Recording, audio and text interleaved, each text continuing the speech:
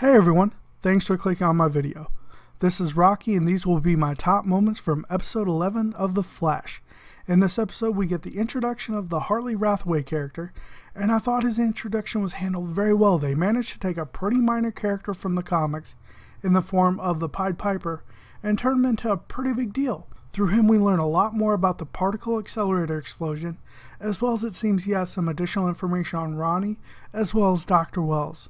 I'm honestly kind of glad that they went away from him using a flute like in the comics, though it would have been nice if they maybe had some kind of flute in the background or maybe had him play a flute as just kind of a nod to those comic origins. When I first saw him in costume, I honestly laughed a little bit as it kind of reminded me of a classic Dungeons & Dragons geek setup, but you know, it was in a good way laughing, so I definitely thought it was pretty good costume design. Once again, we do have a rogue that's actually a tech-based villain as opposed to being a metahuman. Like I've said in previous reviews, I think this is meant to be kind of a balance for when they have the Arrow crossovers, as they're probably going to heavily involve the rogues. So they need to be able to have those characters be able to go from the Flash to the Arrow, whereas the Arrow doesn't really deal with metahumans or superpowers in any major way. I do think it was kind of nice that he actually named himself as the Pied Piper, and even Cisco had to admit it was a pretty cool name. So in this episode we also have where Joe and Eddie are starting up an investigation on Dr. Wells, and I find this to be pretty interesting as we all know how ruthless Dr. Wells can be, right? And you know, you gotta admit he's probably been keeping an eye on Joe, as Joe previously questioned him in some other episodes about his past. Plus this is honestly going to make for some pretty nice tension between Joe and Barry whenever Barry kind of finds out that this investigation is going on pretty much behind his back. So I found that the special effects for the powers of the Pied Piper were handled very well. I thought they looked amazing on screen, but honestly the fights between him and Barry were kind of underwhelming for me. I would have appreciated if maybe Barry had to figure out some way to use his powers to defeat Hartley as opposed to having Wells figure it out. You know, something along the lines of him maybe vibrating his molecules at a different frequency to kind of nullify the effects of Hartley's sound weapons. Now, I understand this scene though had to happen as we needed to have Barry trust Wells again. So we need to have that relationship stronger. So that's why that had to happen.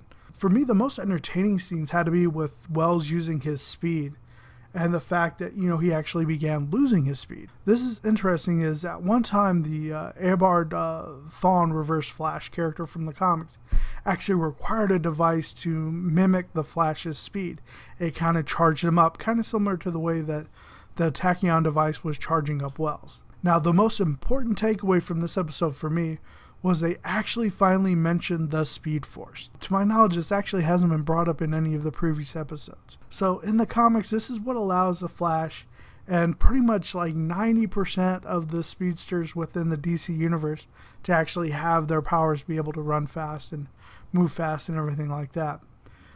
The Speed Force does actually have its own set of rules, so it's going to be enjoying seeing how much of that the writers are going to implement onto the Flash. So all in all, this was a pretty good episode, and while I did find the fight scenes a bit dull, I did enjoy them making Hartley into a really great villain, as it seems he's connected to quite a few plots.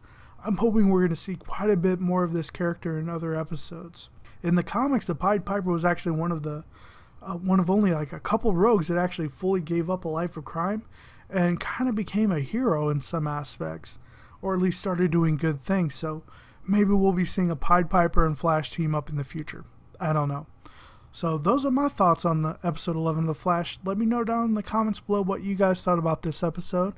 And if you have any questions about any of the characters or anything brought up in the episode, go and put those down in the comments below as well. I'll be happy to go over that information with you. And if you've enjoyed my video, I'd ask you to go and give me a thumbs up.